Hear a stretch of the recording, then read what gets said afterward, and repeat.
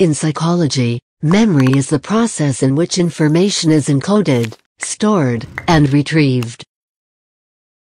Encoding allows information from the outside world to reach the five senses in the forms of chemical and physical stimuli. In this first stage, the information must be changed so that it may be put into the encoding process.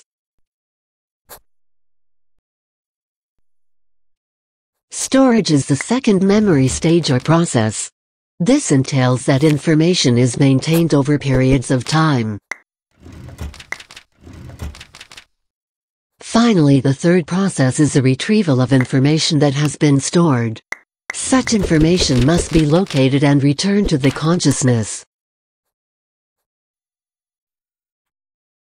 From an information processing perspective, there are three main stages in the formation and retrieval of memory: encoding or registration, receiving, processing and combining of received information, storage, creation of a permanent record of the encoded information, retrieval, recall or recollection, calling back the stored information in response to some cue for use in a process or activity.